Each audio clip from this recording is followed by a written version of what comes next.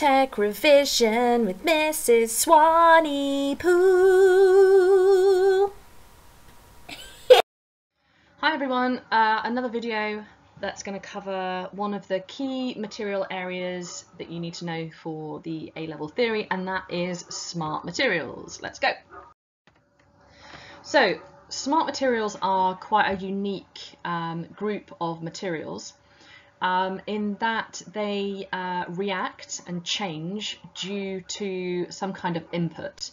So, for example, they could change, and what I mean by change is they could physically change in terms of they could change shape, they could change colour, they could change transparency. Lots of different things can happen to them, but this is always to do with an input. So they may change due to heat, they may change due to exposure to UV light, or due to electrical or physical input. So electric current or a physical input by pushing or pulling. So on the left hand side of this slide, you can see that these are the smart materials that you need to have an awareness of. So we've got shape memory alloys. So nitinol or nitinol, or however you say it, is an example of a shape memory alloy, which we'll talk about in a moment. And then we've got a range of different pigments, thermochromic or thermochromatic, phosphorescent and photochromic pigments, electroluminescent wire, and piezoelectric material. It could be piezo or piezo, I'm not honestly too sure. I think it just depends on how you pronounce it. So those are the materials you need to know. Let's talk each of those through. So, shape memory alloy. These alloys are made from nickel and titanium, and the really clever things about these is that they have a memory. They can remember what shape they were in, and with the input of heat, they actually spring back to that shape. So this actually gives, you might be thinking, well, what different applications are there for this type of material or properties? There's actually quite a few, and I'm going to talk through a few of those in a second. So the SMA, the shape memory alloy wire, is heat treated, so it is bent into a particular shape, say the shape of this glasses frame that you can see in front of you, and it's heat treated at that shape. So heated to a particular temperature, and then that is almost like set in its memory. So if you were to then scrunch up these glasses that you can see in front of you, this sort of like picture that I've got there, and then at room temperature or at another type of temperature, they will suddenly spring back to the shape that they have remembered. So it's a very, very useful property to have. There are lots of different applications. So these MemoFlex glasses have shape memory alloy to help them spring back to their shape in case they are bent or anything like that. I absolutely love this picture. It's hilarious. He's supposed to be injecting that into the artery in the groin, but I just thought it was really funny, so I've included it. But basically, this is where shape memory alloys have applications in medicine. So for example, if you had a damaged or a crushed artery, SMA tubing can be inserted, so shape memory alloy tubing could be inserted into the artery, and once the body warms up that shape memory alloy, it can expand and actually open up and push out the walls of that collapsed artery. So you can see that that's a massive medical advantage. You're not having to put anything mechanical in the body, the material is just doing that by itself. This one also a bit of a gross picture, I do apologise, but it's often used in braces, so in dentistry. So they often use shape memory alloy as the wire between the different fixings on a brace, because when the heat in the body warms that wire up, it remembers that it was actually shorter. So it goes in like a stretched state, so it's stretched by 5%. Then when the material is heated up, it gets shorter, therefore it's putting pressure on the teeth and actually pulling them gently into the shape that they should be. That's why if any of you have ever had braces, you get that kind of aching, because basically your teeth are being constantly pulled by that wire trying to return back to its shape. So that is shape memory alloy. Right, the next ones are different pigments. So they react to different types of input. So this one reacts to heat. It's kind of obvious, it's in the name. Thermochromic or thermochromatic pigments. They're quite often incorporated into a film, so a really thin piece of plastic, that will change colour in reaction to heat. So you can see this sheet here that once you put your hands on it, it changes colour, it's reacting to the heat in your hands, and you get a change of colour on the sheet. Sometimes it can be generated by an electric current, just because the resistance, there we go, the resistance on the wire generates heat, which warms up the film, and there you go, you get the bright colours.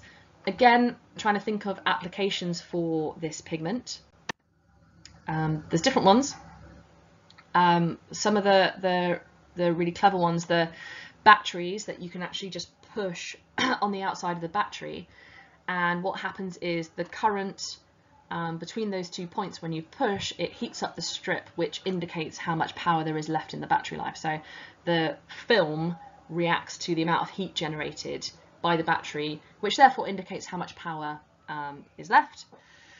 This one I didn't know about. So on frozen goods, the film on the outside of the packaging, if the product has stayed frozen throughout its journey, it will still say that it's okay.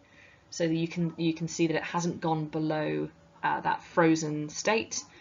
But if the product defrosted slightly, the OK would be blurred or would disappear. So that's quite a good way of keeping track of temperature changes, as well as things like thermometers for babies. These could be pushed to the baby's forehead rather than trying to put a thermometer into a baby's mouth or under an armpit or anything like that, which can be quite difficult. Excuse me.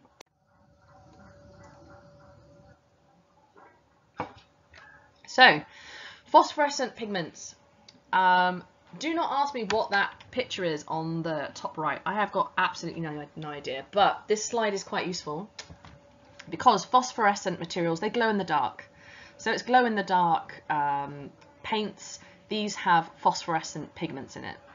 So they were developed to replace, actually, in the good old days, the glow-in-the-dark watch faces were actually made with radioactive elements and phosphorescent pigments. So these were designed as a safer alternative. They are ceramic-based and they absorb light energy in the day. And then when it's dark, they re-emit this when it's dark. So they let the light out in the dark. I'm sure all of you have had toys that like little glow-in-the-dark toys that when it's night you can see them glowing away. They are available in things like powder form, so quite often they can be mixed with paints. I had someone in GCSE once use a glow-in-the-dark paint to put on their final product, and you can see them on things like stickers for children's walls, moons and stars on the ceiling, and also different applications like fishing lures to catch fish, but meaning that the fisherman or fisher person can actually see the the end of the line when they're fishing in the dark. Some of the other applications are like warning signs and exit signs. So if suddenly the light was lost in the building or it was dark, these would light up. I know that in an aircraft, if it plunges into darkness, they use phosphorescent pigments on the floor to show a quick exit out of the aircraft. And sometimes they're used on things like watches and what on the what are they called? The hands of the watch, okay, to make them light up in the dark if you're trying to see your watch. Okay, so that's phosphorescent pigments. They take in energy, light energy during the day, and re-emit it at night, glow in the dark. Right, this one is photochromic pigments, and you may think, oh, it's light. It is light, specifically UV. So photochromic pigments react to UV light. So when they are exposed to UV light, they change colour. Some uses for these, the classic use for these is transition lenses, which used to be really fashionable in like the 90s. My husband, when I first met him, had transition lenses, which was kind of odd actually. He sort of looked like a little old man, bless him. But it means a pair of glasses that when you go outside into the sunlight, the UV will make them go dark, which means it's protecting your eyes. It basically creates almost like a pair of sunglasses, but within the same product, so you don't have to have a separate pair of sunglasses.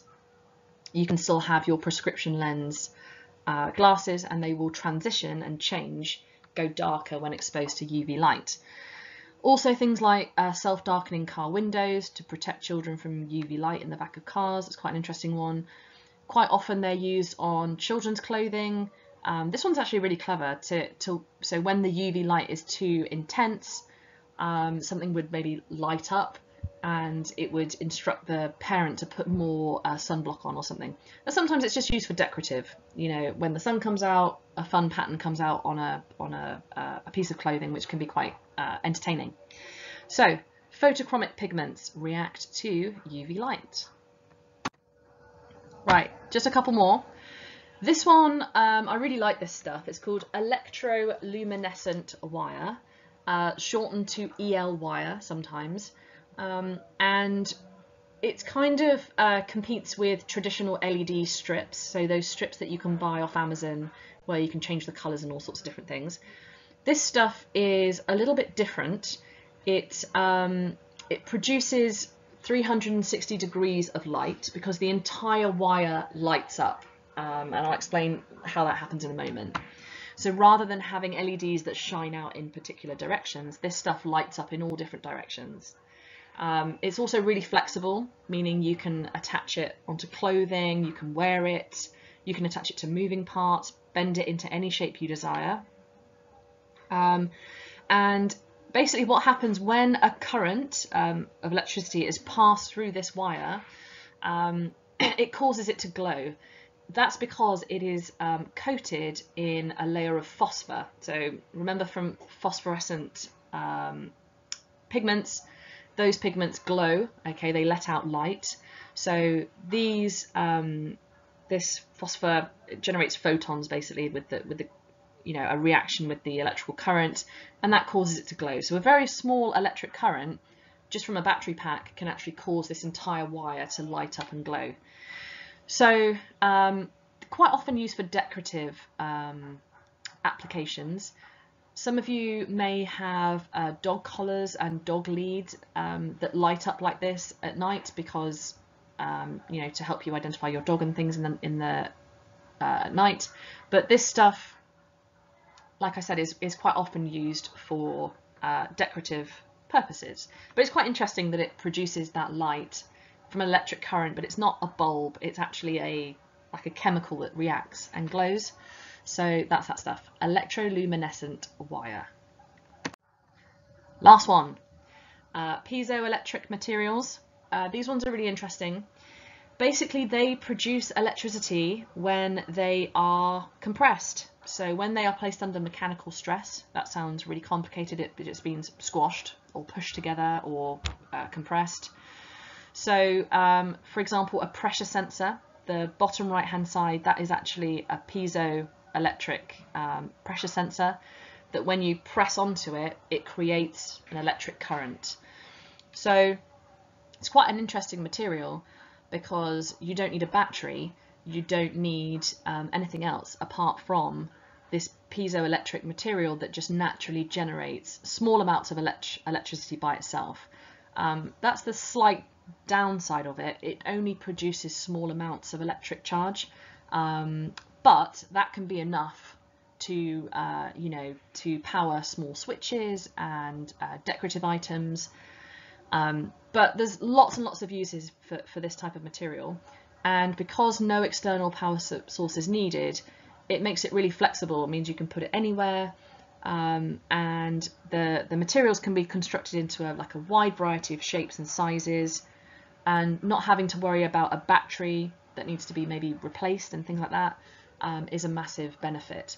So I once had an A-level student who was going to use this kind of technology in a project of theirs, which was going to be a dance floor that had piezoelectric materials in it, so that when the crowd at like a gig or a festival are jumping up and down, you know, to a song or dancing, the actual motion of them jumping up and down creates electric charge, and that could be harnessed and used in some way that they're actually generating their own power. Could it power the lights around the festival or something like that? So there's lots of opportunities for this kind of material. I think it's really interesting, but there we go. So those are the different types of smart materials that you need to know. I hope that was useful, and I will see you on the next one.